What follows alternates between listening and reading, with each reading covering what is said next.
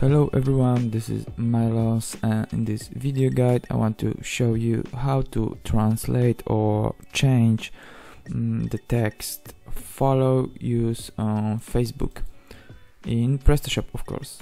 So we have to go to our PrestaShop back office, then go to localization and translations. From first drop down select installed modules translations. From language select language that you want to change. We will select English and click on modify button.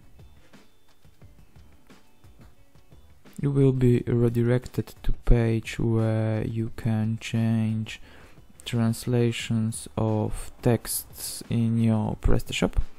So we here have to find Facebook, block Facebook module, and we have to click on it, and we can change the text to any other text you want.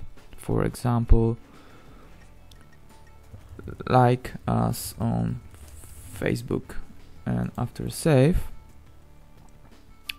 if we check our front office, we will see that new text should appear.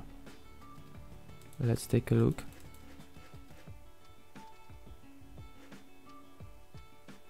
Here it is. We changed the text.